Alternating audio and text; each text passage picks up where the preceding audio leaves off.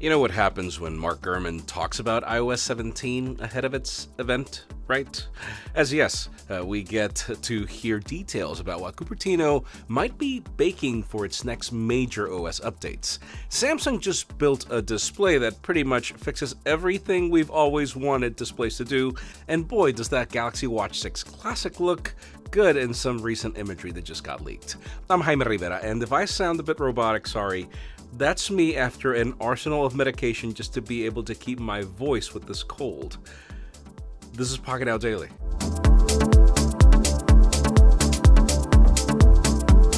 Another day, another video with sort of official news that might sound a bit boring at first until you look into what this could mean for the entire industry. Samsung Display unveiled a new generation of OLED panels that comes with a great set of features. The company claims that the new display technology can check data from users' heart rate, blood pressure, and stress levels using multiple simultaneous finger readings. Usually fingerprint sensors in smartphones are attached under the display as a separate module and only respond to fingerprints on a limited portion of the screen. However, Samsung's new sensor OLED display extends this sensitivity to the entire screen by embedding a light-sensing organic photodiode into the panel itself. This new technology is currently being shown at SID Display Week, so no word on when we'll see it, but that being said, remember the rumors of Touch ID returning to the iPhone at some point, or how many times we've seen companies struggle to figure out more than just a small portion?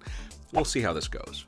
Now let's talk about the other Samsung division we also know about, meaning their mobile division, since we have a new batch of renders showcasing the Galaxy Watch 6 Classic, the company's next Unpacked event, at which we expect to see the next generation of wearables and foldables will happen sometime in July, but for now we have new images that give us an idea on how the new watch will look.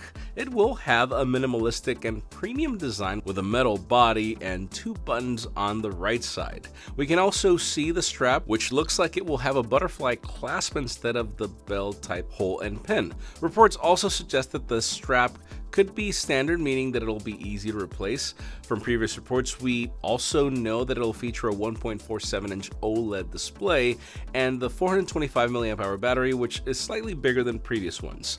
Whether it'll bring any additional improvements is still yet to be seen, but so far, it's catching my attention.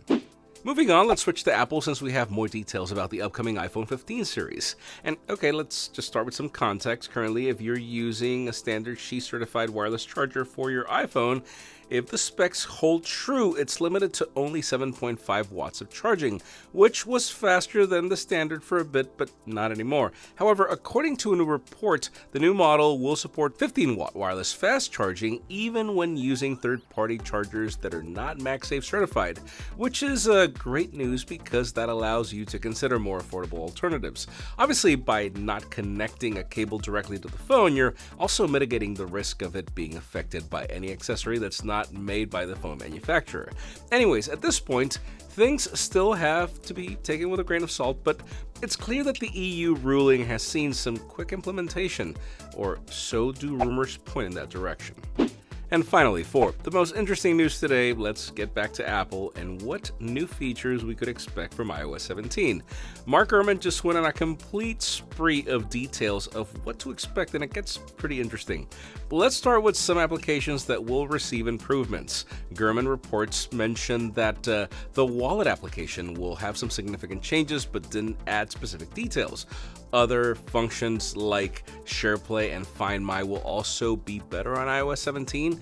It is also reported that Cupertino plans to include a dedicated journaling application, pretty much like day one, though not much detail there either, other than Gurman claiming that it'll introduce note-taking in a stronger social element.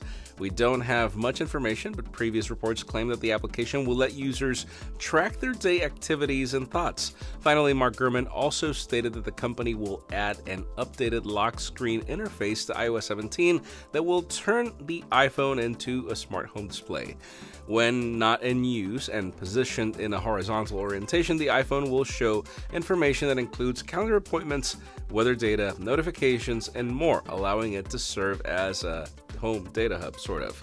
Yes, like the Pixels have done ever since the Pixels 10 was launched, though in that one it's vertically. It is said that Apple is developing horizontal interfaces for the iPad as well in this functionality, but that might not be ready for iOS 17, and the company is also working on a low-cost tablet that will magnetically attach to walls and stands to serve as a dedicated home hub. But anyways, in today's question, let us know, what would you care about most to be updated with any of the iOS, iPadOS, or watchOS versions that are coming? Because, listen, in my case, all I want, literally just all I want, is a better file explorer for the iPad, and also for applications like Google Drive to work on the browser, and not the application, which is terribly cumbersome on iPads. Seriously, that's just me. I would not care about anything else but those two things. Leave us a comment down below. We'd love to know your opinion. Friends, again, if you want to get the news earlier, follow us on Pocketnow.com and subscribe to our channel for more videos like this one. You can also follow us on social media as our extended coverage happens on Instagram, and follow me on my personal handles to see me try to beat the cold with whatever I can find.